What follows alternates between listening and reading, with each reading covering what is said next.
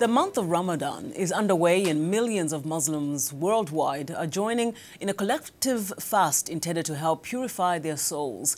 For more than 1/2 million African-American Muslims, many of whom are descended from former slaves, Ramadan has a special meaning as a link between the African-American experience and the Islamic tradition of spiritual freedom.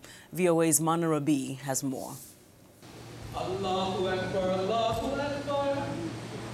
The call to prayer at sunset at Masjid Muhammad in Washington, the oldest African-American Muslim community in the United States. More than 500 African-American Muslims worship here, just as many before them have worshipped since the 1930s.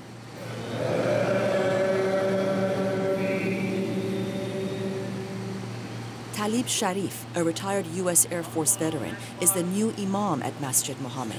He says the experience of black Muslims in the United States is different from that of most other Muslims.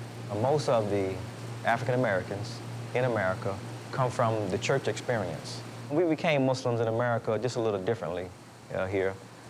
And because we are Muslim, most of the Americans, most of our family members, they're not aware of Islam.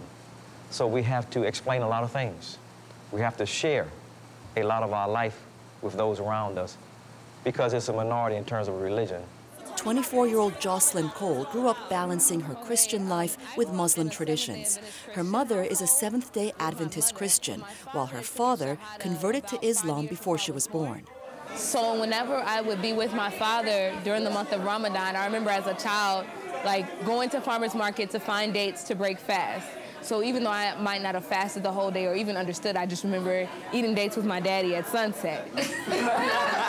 While the women greet each other inside the sisters' room, the kitchen crew rushes to serve a Ramadan dinner of chicken and rice with baked beans. For Ibrahim Mumin, the great-grandson of a slave, Ramadan is an important opportunity to share his faith with non-Muslims. But he says 10 years after 9/11, many Americans remain afraid of Muslims and ignorant about Islam. I was at a reception, and they asked me, what country am I from?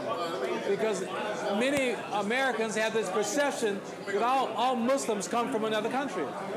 And I'm from the United States of America. I tell them, I pulled up my passport, says the same thing as your passport says, United States of America.